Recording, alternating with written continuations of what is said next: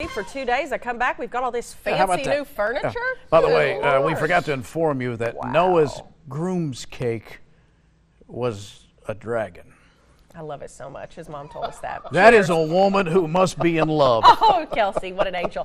Okay, welcome back, everybody. You know we love our friends at the Kentucky Historical Society in Frankfort. Our buddy Doug Heye is here once again, and we are so glad to see you. Oh, good to see you guys. Now, I take issue, though, with the intro. Lee, you said we were talking about cholera. I thought we were. We talked about cholera last time. I'm telling you, he's going. I didn't read my notes. Well, it's top of mind right now, right? Everybody's sick, and I'm glad you're feeling. Thank you so much. 80 to 90%. Yeah, I'm nearly back to normal. Just Noah and I are just they couldn't do it without us. Well, of course. So what are we talking about if we're not talking about? Well, I don't know. Yacht rock. I'm not sure. What are we talking about? I like some yacht rock. I like it too. I didn't know I did until our buddy Chris Tomlin told me I would, and then he played some tracks, and I'm like, oh yeah, this is all my music. 70s and 80s light rock. Yeah. Come on. Yacht rock, and man. You're on a yacht. Yeah. This is good. No, I think we're talking about Kentucky history. Yes, we are. I think we are. I thought cholera was part of that. Well, there was a great cholera story we shared with you last week, and thanks for having me back, by the way. Yeah. We're so glad to have you back, and obviously your visit last week made a big impression on Lee. Well, the public rose up and said, we got to have more.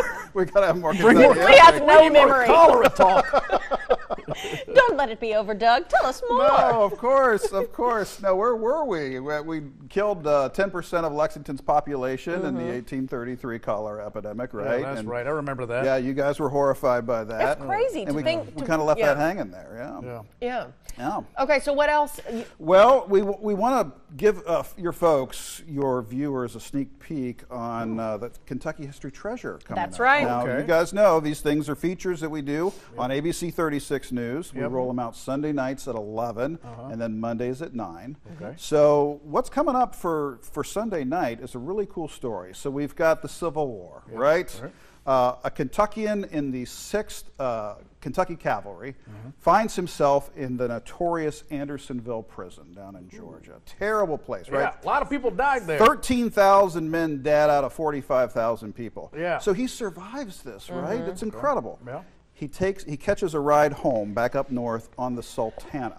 Now, do you guys, does this sound familiar? Yeah, the Sultana disaster? Beautiful. Oh, yeah. Actually, the air superiority of the North is what helped win the war. A lot of people Little known know fact. that. Yeah, thank you, Lee, for eliminating that. The Sultana disaster, worst U.S. maritime disaster still on the books. 1,800 dead from this steamboat that blew up on the Mississippi.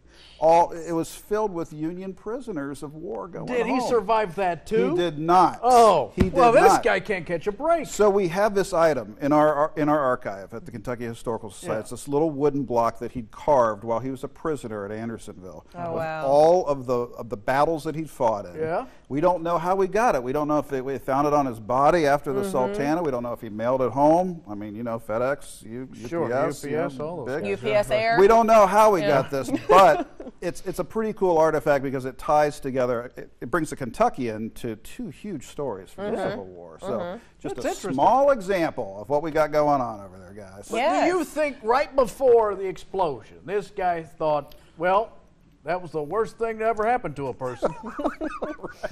I survived the Andersonville prison. Awful. You survive Andersonville Thank God prison. I went through that so I could get to the rainbow. And then you end up on some the Sultana. idiot down below smoking a cigarette blew the whole thing. Close. Yeah, it was a crack in the boiler. Crack in the And boiler. they thought they'd fixed it, but no. So. That was a hit song as well. Years later, Crack in the Boiler. Crack in the boiler, yeah. It's a real good ditty. Absolutely. It's a bop. They thought they fixed it. They thought they fixed it. They thought they fixed it. And obviously, yeah, they didn't.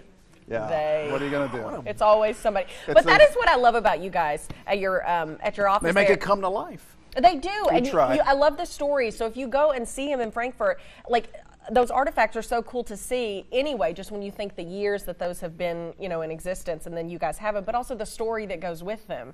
You learn about these people that were real people that lived right here where we live. And people think this is so far flung. We're talking about 150 years ago. We're talking about a couple of generations, right? You throw a few grandparents back, and you're there. Yeah. Oh, yeah. So to be able to look at this artifact and tie this Kentucky into these events, it hopefully encourages you to read more and to learn more about our big history here in the Commonwealth. That's right. So again, this Sunday and then on Monday. Sunday night at 11 on ABC 36 News. By the way, just looking at us, I feel like we're at the airport.